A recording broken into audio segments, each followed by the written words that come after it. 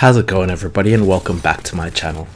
There are a lot of new players these days that are migrating into the realm of Paladins, and it's most likely you've clicked into this video to either learn more about the game, learn how to improve your skills, or learn to play Paladins from the very beginning. But that's all good because you've definitely come to the right place. As a long-term Overwatch and Paladins player, I'll be sharing 25 of my most vital tips and tricks to get you started that I wish I knew before I started playing the game. You may be either completely new in the hero shooter genre or coming over from Overwatch. Regardless, this video should have you covered. We will be taking things right from the very beginning to accommodate all players so that the very first time you load up Paladins, you will already be one step ahead of your competition. If you find this useful, be sure to subscribe to my channel for more Paladins content. Anyway, let's get started. Number 1. Do the tutorial. Many new players come into the game without ever actually completing the tutorial. And to be fair, the Paladins tutorial is not actually that great, I must admit, but at least it teaches you the most basic fundamentals of the game, including how to control and move your champion, shooting, how to use your ultimate, and finally the requirement to capture a zone and push a payload to win the Siege game mode. The tutorial itself only takes about 5 to 10 minutes, so definitely put this first on your list when starting off in the game. Number 2. Practice in the shooting range. The Paladin's shooting range is the best place for you to try out each and every champion, to familiarize yourself with their abilities and even try out their talents. Talents within the game allow you to use your champion in 3 distinct playstyles prior to the beginning of a match. The shooting range will even allow you to try out any locked champions which you currently do not own, so it's a good chance for you to test drive a champion before you purchase them. In the shooting range, your ultimate meter will rapidly fill as well to give you the ability to test each champion's ultimate. There are also plenty of enemy Victor targets to kill on the map, and it's a great place to adjust your sensitivity and control settings. Number 3. Learn the game modes. Paladins consists of 3 main game modes: Siege, Team Deathmatch, and Onslaught. Siege is the primary game of Paladins and requires you to capture the zone location in the center of the map in order to begin pushing a payload. A team claims victory once they score 4 points to win the game. The team that captures the zone becomes the attacker and earns 1 point for their capture. The attacking team is then given the opportunity to try to push the payload to the enemy's end zone, earning them an additional 1 point if successful. If the opposing team successfully defend, they then earn 1 point for themselves. It is important to note that the defending team cannot win their 4th point by defending, so when the game ties at 3-all, the team which captures the final zone in the last round wins the match. A good thing to note also is that unlike Overwatch, multiple players on the payload does not make it move any faster. However, in a similar fashion, once the round time is over, it will enter overtime, whereby at least one attacker must remain on the payload to continue the round. Team Deathmatch is a simple game of first to 40 kills, and Onslaught is a King of the Hills style game, whereby holding the zone rewards 1 point per second and 5 points rewarded for a kill. Number 4. Siege catch-up mechanics. So one of the unexplained secrets within Paladin's Siege mode is that the game actually contains catch-up mechanics for the losing team. If the winning team reaches the 99% needed to capture the central zone location to begin the push, an overtime bar will begin to deplete to allow the losing team to fight for control one last time. However, if the losing team is capturing the zone location, the percentage will actually reach 100% at a much faster rate, and if no enemies are within the zone, no overtime will be applied. Number 5. Stay clear from ranked. A lot of Paladins players will often suggest that ranked should not be played until you master at least a dozen or so champions and learn the basic fundamentals of the game. Only once you know each champion and how they play against each other should you be entering the ranked mode. By this point, you should in reality know basics such as champion counters, good team composition, and all the gameplay strategies involved such as positioning, flank routes, and zoning. Personally, in my honest opinion, the general population of new players should have all or 90% of champions unlocked before even considering ranked. Be sure to spend plenty of time in casual honing your skills, because ranked is definitely not the place to be trying out new champions. Due to a ban system and the 1 champion per match rule, you will also need plenty of champions in your inventory. in case your so-called main is either banned or picked prior by either your teammate or your enemy team. Number 6. Learn the maps. The best way to familiarize yourself with the maps is to simply play the game. Unlike other games such as Overwatch, it is important to note that all Paladins maps are symmetrical in level design, so there are no clear major advantages no matter which side of the map you spawn from. The basic map design of a Paladin's siege map also consists of 3 key lanes if you like. This is similar to other MOBA games. They can be identified as the left, middle and right lanes depending on your spawn towards the center zone. Once you understand the map's overall layout, this will allow you to take advantage of high ground for sniping locations, or find out of bounds zones for fatality killing enemies, and also learn the best flank routes for the flank class. Number 7. Play to your strengths. You have the best chance of survival if you play to your own champion's ability strengths. For example, if you're playing as Genos who can heal through walls, be on the other side of the wall away from possible enemy fire. If you're a Terminus, a melee champion, find ways in which you can decrease the gap between you and your enemy.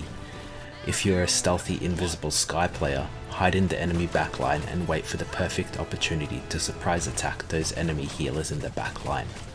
The same can be said with playing with your overall team composition strengths. If you are damage heavy, get ready to go in guns blazing. If your team consists of multiple flanks, wait for the flanks to eliminate key targets before you fight for control. Number 8. Positioning. Positioning is a key skill you can carry across from Overwatch or other MOBA games. It is the number 1 soft skill you need to learn to survive, and it's what makes a truly great player.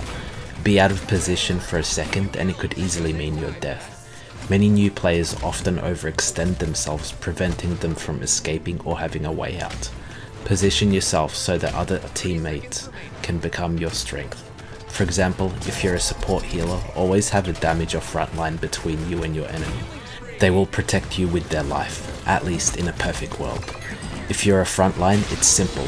Just simply get to the front and hold your shield like your team's lives depended on it, because they do. If you're a flank, don't attack through the middle lane. Choose either the left or right lane to sneak to the back. It's too often that flanks fight through the main lane only to die instantly due to having literally the lowest HP in the game. And if you're a damage, make sure to position yourself from enemy fire, either behind the front lines, but be aware of enemy flanks that might come from behind to kill your support healers. I like to call this the circle of trust. As the team moves throughout the map, pushing the payload or capturing zones, the position of all champions within the team should move organically within the environment. Number 9. Buy new champions.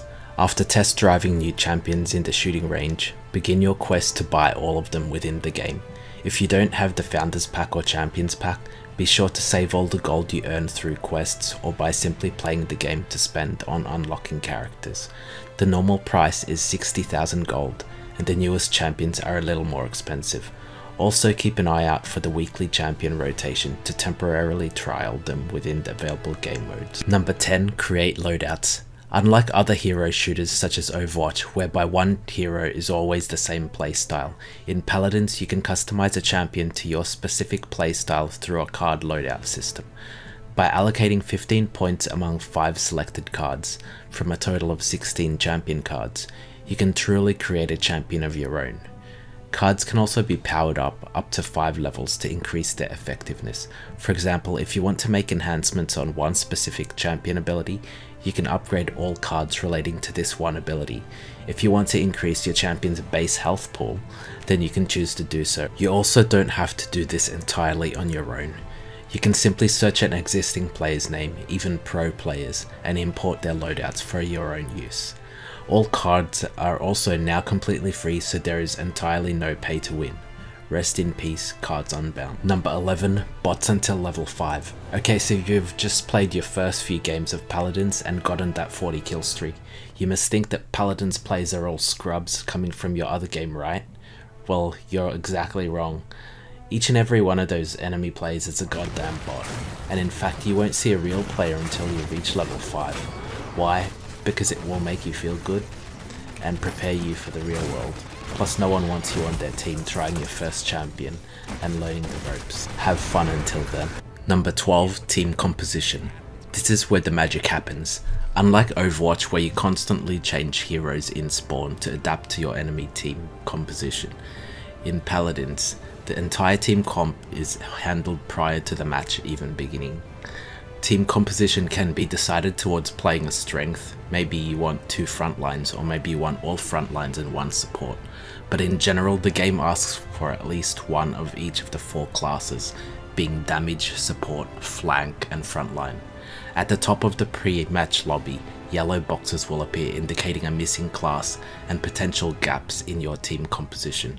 Be a good teammate and fill in the gaps, or lock in your preferred champion fast so that others can work around your choice. Your team comp against the enemy team can heavily affect the outcome of the match, especially if 2 evenly matched teams go head to head.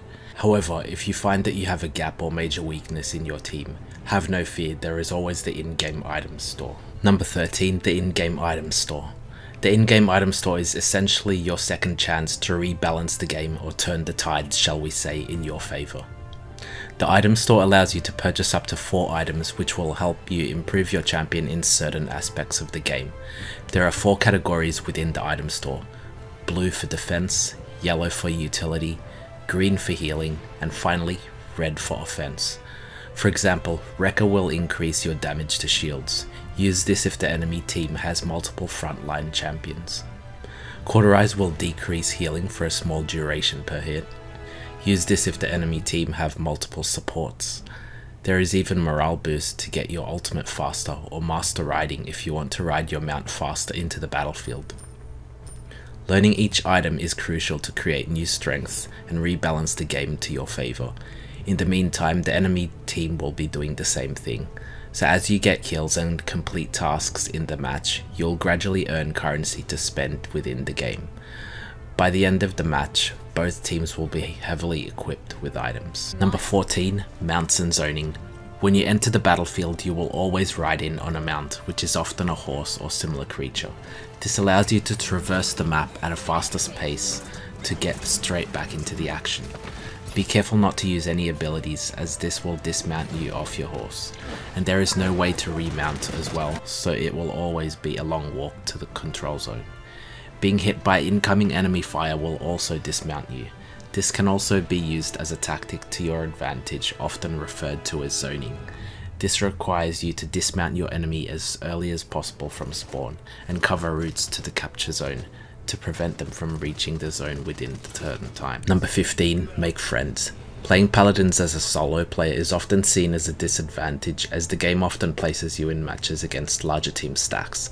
This is basically a nightmare, especially in the casual queue, so make friends with good team members when you find them, so that you can bring your best new allies to your next fight. Another advantage to this is that you will also earn an XP and gold boost for playing within a group.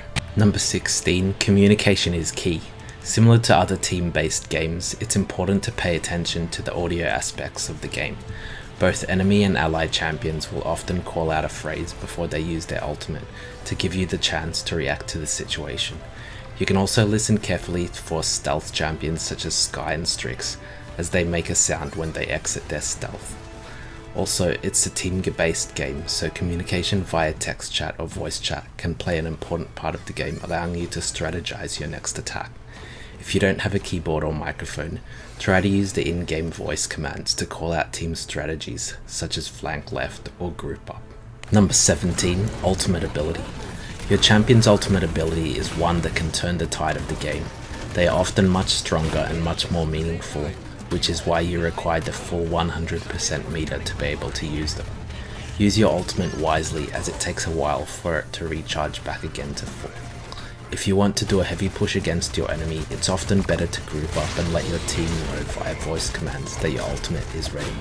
This will allow you to time your ultimate and combo your enemy. Some ultimates can set up kills for other team members, such as Ceres using her gravitational pull ultimate for allies to get kills. Ultimate attacks can also carry over to the next round, so if it looks like you're not able to push the payload at the end of this round, maybe it's best you save it for the next round to win the crucial capture zone. It's important to note that ultimates in Paladins are also far less lethal than their Overwatch counterparts, so they are not as game changing, shall we say. Just be sure to have your ultimate ready when you need it most, which I also like to call Plan B. Another good tip with ultimates is to always keep track of your enemy ultimate in the back of your mind. If a champion hasn't used their ultimate for more than one round, it's most likely they have their ultimate charge ready to go. Number 18, passive health regeneration. Rather than constantly asking for healing like an annoying Genji, in Paladins there is a cooldown at which point your champion will begin passively healing on their own. This is also known as out of combat health regeneration and is visible on a cooldown meter underneath your health bar. After a few seconds of not taking any damage or using your primary fire ability, your health will slowly begin to regenerate to full on its own. Take note that you may still use your other abilities, just not your primary fire. You can even improve your out of combat health regeneration rate by purchasing the veteran item in the item store. Number 19, watch the UI. Another cross skill you may have already learned is watching the constant feed of information on the user interface. Firstly, under the settings, be sure to set the show team UI option as enabled. This will display both teams' health at the top of the screen, and you will also be able to keep track of ultimate percentages for your own team. Also keep an eye out on the kill feed, as this tells you which champions are currently dead and which ones are awaiting to spawn. Number 20, fight or flee. The match is won by the outcome of every encounter, so you should know when to fight or flee. A lot of this comes from knowing encounters and how well you fare against encountered enemies. If you have more numbers in your encounter, the chances are of you pushing through your enemy and winning are much greater. Rather than specific champions countering each other, in Paladins it's more of a class countering another class. If you're a support champion, it's more likely you may need to flee if you encounter a damage or a flank in a 1v1 situation. Always group up when possible, and if you are outnumbered, use an ability to escape and regroup to the safety of team members. As always, don't overextend yourself, as this increases the likelihood of becoming outnumbered. Think of it as almost like a tug of war. If the enemy are pushing too hard, regroup and wait for others to spawn in before you get back into the fight. Number 21, pace your battles. A lot of new players think the most important part of capturing the zone is to rush onto the objective. Sometimes it's often better to circle around the zone and eliminate a few key enemies before beginning to cap the zone. If you can make the 5v5 become a 5v3 in your favour, they will not only be able to push you out of control, but they will also have to fall back and regroup. Stay alive and recover with your supports, as health can always be recovered, but death means having to wait in spawn and being unavailable for the fight. Number 22, know your targets. The champion that you select at the beginning and the class that they fall under gives a very broad role in what you should be doing throughout the match. If you're a flank, you should be trying to focus on taking out the supports and the backline, or enemies singled out of position. Don't waste time dropping a front line, as they simply have too much health to take out alone. Another example is that if you play damage, make sure you output as much damage as possible, especially on shields. Number 23, shields.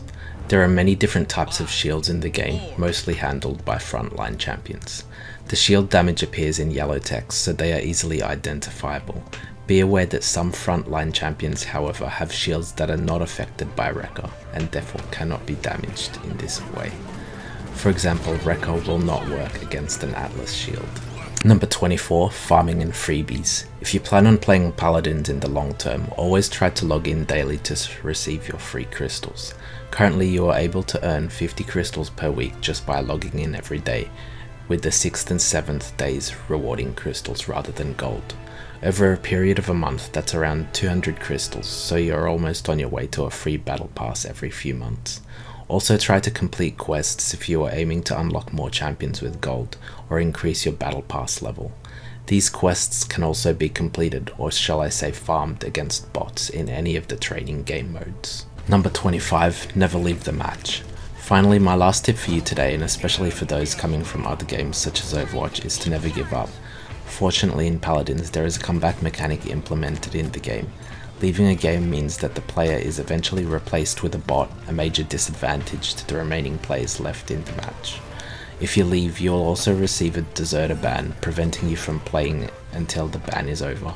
This begins at 30 minutes and increases every time you leave the match over the 24-hour period, which can be up to several hours. Okay guys, you made it to the end of this incredibly long tutorial. You're basically ready to join the Realm and Destroyer competition. Again, if you guys enjoyed this video, it would mean the world to me if you would subscribe for more Paladins content. Anyway, I'll see you guys next time, and welcome to the realm.